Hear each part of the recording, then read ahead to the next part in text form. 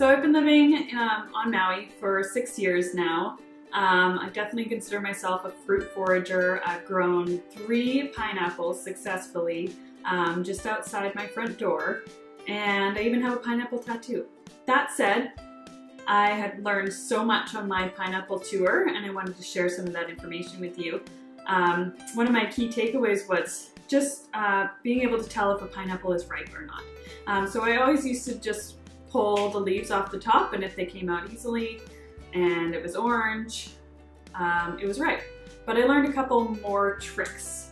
So we can knock on the pineapple, and if it sounds hollow, that's a good sign. You want a firm base. If that feels firm, it's a good sign. At least half of the pineapple should be an orange color. Half can still be green, and it'll still be nice and sweet and ripe. And then again, just pulling the leaves off the top, making sure that they come out easily. So now that we can tell that the pineapple is ripe and ready to eat, I have always cut off the crown, cut off the top of the pineapple, which I learned is not the best way to do that. So what we can do is actually turn the pineapple upside down and just twist it, and the top comes right off. Don't even need a knife. One other thing, the base of the pineapple is the sweetest part.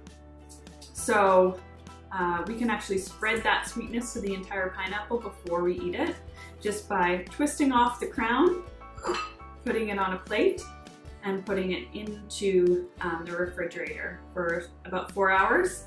And all of that sweetness from the base, it spreads throughout the pineapple. So you get sweet flavor throughout the entire fruit. So those are some fun tips when working with your pineapple, choosing the right one and getting the most flavor out of it.